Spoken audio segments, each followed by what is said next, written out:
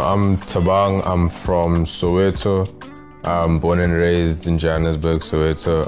I'm 21 years old. My current passions are focusing on creating content, entertaining content, lifestyle content as well. I hope to show you guys the two different sides of my life, where you'll find all of that stuff on my YouTube channel. Look out for some news. I know that it just started. I know that I have a platform from the house. It's just up to me how I use that platform. I know that I'm only 21, so it allows me the comfortability to try out a lot of things, but being the type of person that I am, it also allows me a lot of time to kind of zone in and focus on the things that I am passionate about. And hopefully by the time I'm in my 30s, I guess, then I'll be very, very successful as an entertainer or someone in the entertainment industry. My mom was more than happy. She was in tears when she saw me for the first time.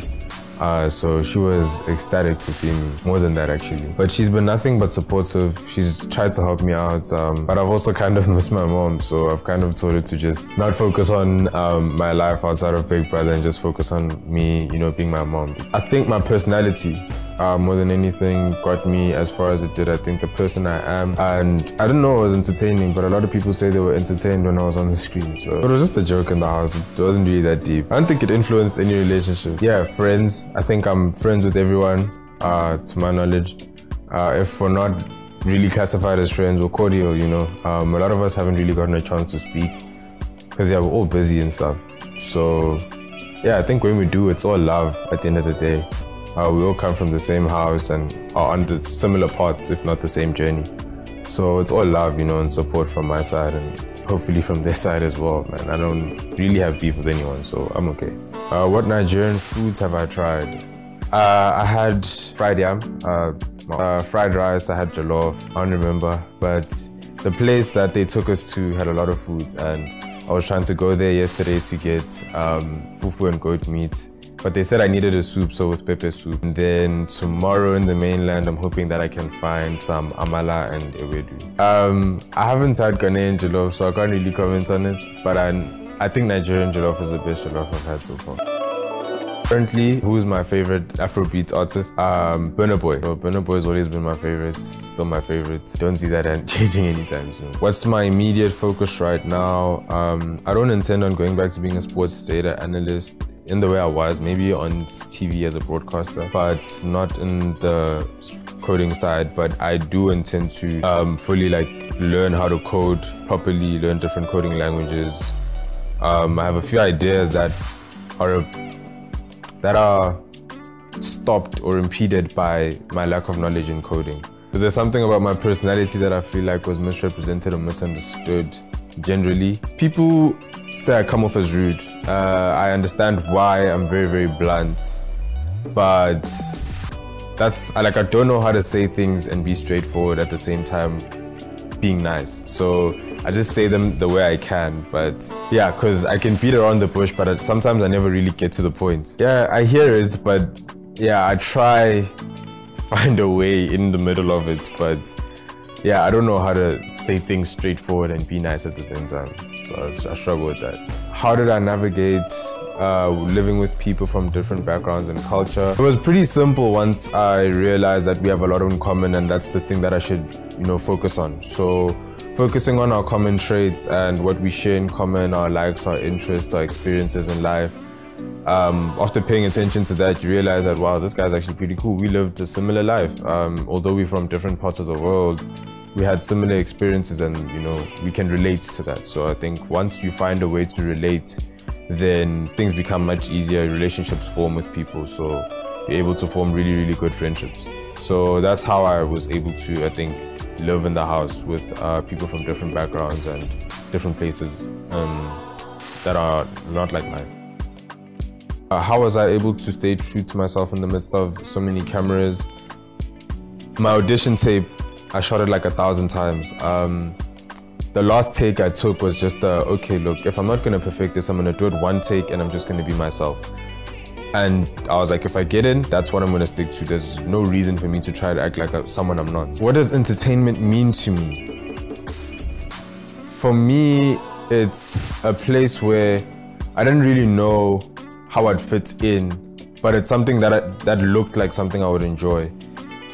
With the comments that I've heard in general, live while I was on the show, it's something that I've seen that, you know, people are interested in me, people are interested in getting to know me, people are interested in my daily life, and I'm interested in producing content in that way. I think meeting that market and, you know, giving out, you know, content as to things that I enjoy, because I think I'm a different person and different.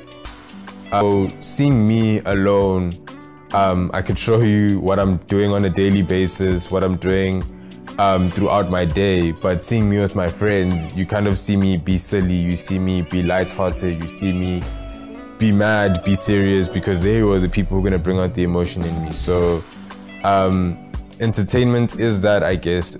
For me, entertainment is giving people something that is relatable, giving people something that can make them feel better, something that makes them laugh, you know, makes them smile, makes them angry even at some times. So I think that is entertainment. I don't think I'm angry when the conversation about relationships pops up. It's just a conversation I'm kind of, I've grown tired of explaining over and over. Would I go with the notion that people that go into a reality show are living a fake life? I think on a reality show you get two different types of people. Some might be living a fake life, and I think time tells if they are, and some are true to themselves. What's next for me is focusing on the fundamentals of creating content and being an entertainer and being in the entertainment industry. So, which is establishing myself by creating my own content and curating that content in a way that I see fit onto my step, because I'm confident in what I'm wearing, you know. So it's just a little thing that just adds on to your day, you know, just to make sure that if you feel good, you look good, then you will be good. So it's one of those small things that compound on what you do throughout your day. Would you expect me to have a career in fashion? With my brand, yes, of course. I will be entering that realm of fashion. But I'm also looking to get into modeling in terms of modeling, commercial modeling though. If there are offers that come in for runway modeling, then yes, definitely I will be taking them up. But right now, modeling is my focus in terms of fashion. I should describe my own personal style. My own personal style is free, comfortable, stylish, you know, streetwear. But on a good night, I can clean up and put a suit on. I have a very, very broad sense of style, but majority on a daily basis, you'd catch me wearing something in the streetwear category. At a formal event, you'd see me wearing a suit. On a hot day, you'd see me wearing a jalabia, of course, or something like that, you know. But majority of the time, you'll probably see me wearing something in the street. Guys, Thabang lovers, T-bangers, T21, everyone who supports me, I thank you so much for being behind me. You guys have stuck through me through thick and thin, in and out the house.